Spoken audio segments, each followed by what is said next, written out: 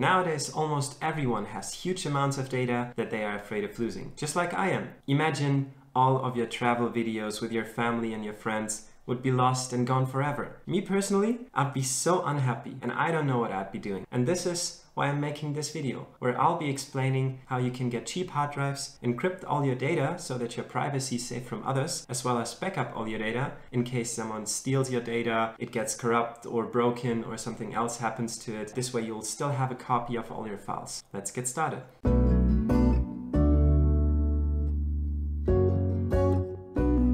Now that we've cleaned everything up, let's talk about different types of storage. We have SSDs on one side and HDDs on the other side. With SSDs being a lot more expensive, but at the same time being a lot faster than HDDs. But since these are offering a lot more disk space for smaller prices, we'll be only focusing on regular HDDs in this video. One thing I have to say though is that if you drop this drive, then you'll probably lose your data. While dropping an SSD is not such a huge problem because it does not have any mechanical parts inside of it which are moving. If you're traveling around and you're afraid that you might drop one of these, then you should probably go with an SSD. But since we're talking about long-term storage and backing up all of your data, we'll be focusing on HDDs. Now let's talk about how you can get these sorts of drives for very cheap prices. If you look at this 14 terabyte hard drive by Western Digital, you'll be paying around 500 euros for this if you buy it regularly.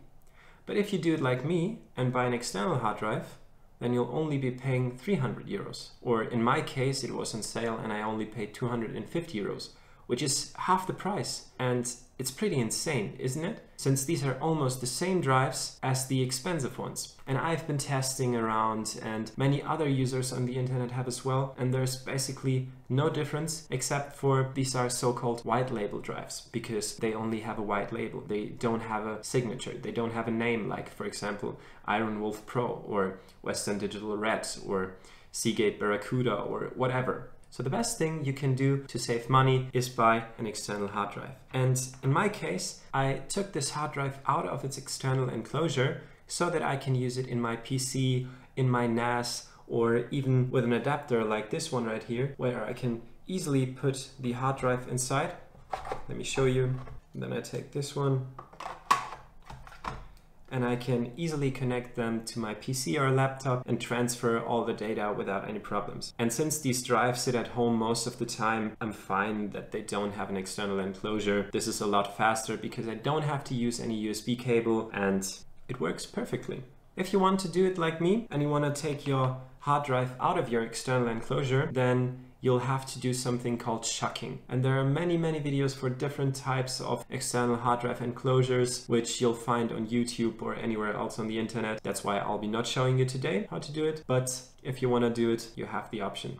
One thing that you have to remember though is that if you take these out of their external enclosures, you might lose your warranty. But if you're careful and don't break anything and your hard drive has a failure and you want to send it back, you should not throw that enclosure away. Put it back inside, if you know what I mean, and everything will be fine. But at the same time, I've heard that many companies like Seagate and Western Digital, they don't have any problems if you take these drives out and even send them in like this. They'll take care of it. There's one other thing that I want to warn you about because I've read it a lot on the internet. It did not happen to me before, but if you happen to buy one of these drives from Western Digital, the My Book external drive, then you might want to take it out of the external enclosure because it has a chip which is encrypting all the data, and if this chip fails, then all your data will be encrypted and you'll have no chance to get this data. And this is why you should be taking these drives out instead and use something like BitLocker or Encrypt instead. And this is actually what we'll be doing next. I'll get my laptop and then I'll show you how you can get BitLocker working on one of these drives, as well as transfer all of your data from one hard drive to another so that you always have a backup of all your data. And there's a sweet software called FreeFileSync, which also helps you if you have small changes that you made and you don't want to copy all the files at once, but only copy the files that have changed,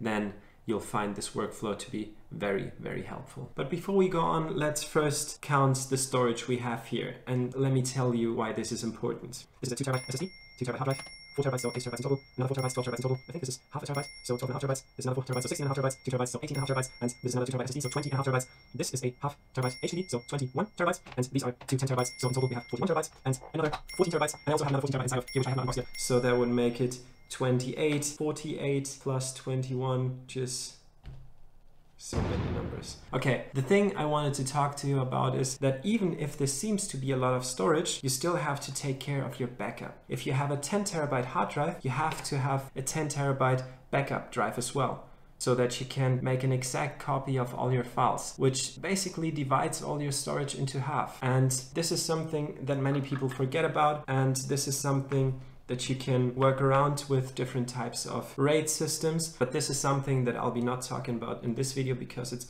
quite complicated if you're a newcomer, and the methods we'll be using will be working just fine with the types of drives we have here. But now let's get started with encryption and backing up all your data. Okay, here we are. Depending on whether your data needs to be very safe or you have some sort of paranoia, you might want to adjust your encryption method. Press Windows, type gpedit.msc, enter, then look for administrative templates, Windows components, and BitLocker drive encryption. And here you can see choose drive encryption method and cipher strength. You'll want to click enabled right here if it's not configured, and choose the encryption method as AES 256-bit. And this policy setting is only applied when you turn BitLocker on. Thing is though, that changing the encryption method has no effect if the drive is already encrypted or if encryption is in progress. So you definitely want to do that first before you encrypt your drive. Then you'll have to look for the other settings because there is more than one, and also adjust them. Click enabled, then choose 256 bits, apply, okay, and do the same for this one, just to make sure that BitLocker is definitely enabling 256-bit encryption for all your drives. Okay, then close this, and next we'll be encrypting one of my new drives. As you can see, this is a totally new drive. I have not saved anything so far in this drive, and the encryption method you'll be choosing in the following really depends on what kind of drive you want to encrypt. If you already have data on your drive, you might want to choose something else. As you can see, this drive is not encrypted so far, and that's what we'll be doing now. Right-click on your drive, turn on BitLocker. Next, choose a password to unlock your drive. This password should be really strong, and ideally you would save this in your password manager, but just for testing purposes, I'll choose a small one right here, then click next. And here you'll want to back up your recovery key in case you lose your password or something else happens. You can either save it to your Microsoft account, save it to a file, or print it out on a paper. I'll be saving it to a file to my desktop now, and then you can click next. So now you'll have to choose an option, and this depends on whether your hard drive is a new one or you already have data on your hard drive. If it's a new one, then you should encrypt only used disk space, which means that it will encrypt all the data that you copy on your hard drive, while encrypting the entire drive will encrypt all the data, even the data that has been deleted. Because you should always remember, if you just delete something from your drive, it is not deleted entirely. You'll have to format it, and as soon as some new data overrides existing deleted data, only then you'll have absolute security. Because even if you delete data from your hard drive, this data is still there, and it will take some time before you override it with new data. So if you are going to encrypt an existing drive, you would better be choosing this option right here. But for now, I'll choose encrypt use disk space only, as this is a new drive. Click next, and then you can start encryption.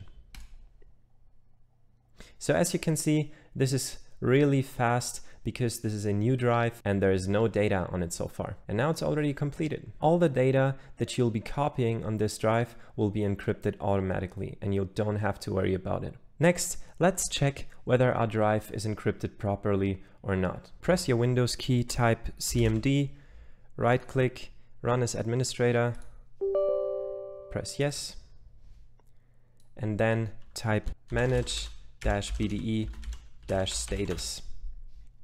And now, as you can see, it gives you a whole bunch of drives and shows you whether your drive is encrypted and which encryption method has been used. And as you can see, volume N, for example, is encrypted 100% with this encryption method right here, and the same for this volume right here. This is especially useful if you want to check whether the encryption method you have chosen before is working properly or not. Okay, so now you can close that window, and we'll be talking about FreeFileSync and how you can use that to transfer all your data from one hard drive to another. As you can see, I have one hard drive right here, which is called Skyblock, and I have another one which is called Skyblock Backup. And I want to back up all the data, or at least some of the data, from this hard drive to this hard drive. So normally you'd be going right here, right click, copy, and paste it here. But this is not the ideal solution because you'll have to worry about files getting overwritten and you might run into some other problems. And that's why you should be using FreeFileSync. Oh, and by the way, I'll leave a download link for FreeFileSync in the description below. So first you'll have to choose the drive that you want to copy from. I'll choose Skyblock, click on Business, choose this folder. Next, I'll be choosing the folder that I want to copy to, which is Skyblock Backup, Business.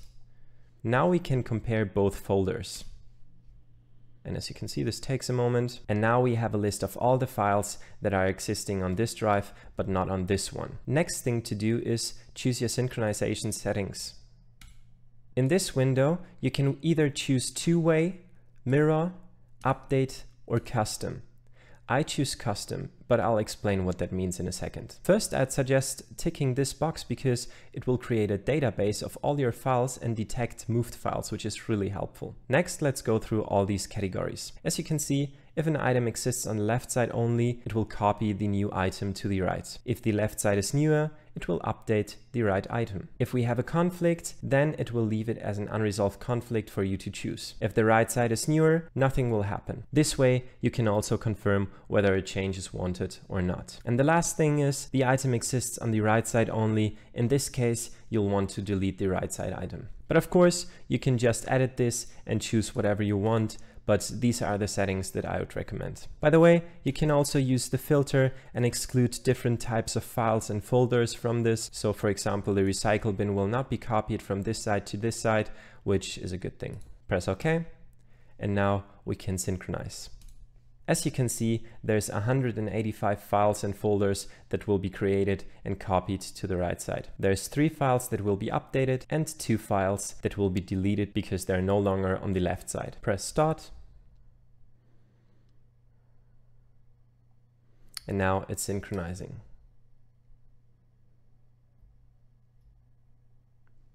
If this takes a long time, you can choose whether you want to exit, set your computer in a sleep mode, or shut down. But as you can see, this worked quite fast since it wasn't that much data. Now you can close, exit, and now both your drives should be perfectly synced.